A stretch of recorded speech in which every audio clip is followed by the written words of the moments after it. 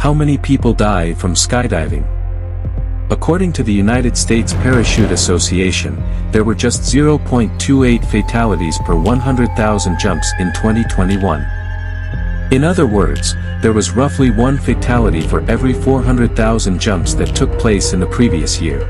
If your main parachute is malfunctioning or has become tangled, it's important that you can break away from it before deploying your reserve, or else the reserve parachute may become tangled. To get in the breakaway position, spread your legs to reduce your velocity and keep your head up with your back arched. There's no doubt that some sort of parachute malfunction is the primary reason for accidents. A malfunction can create issues at any time during the jump. But this skydiver survived and uncontrolled.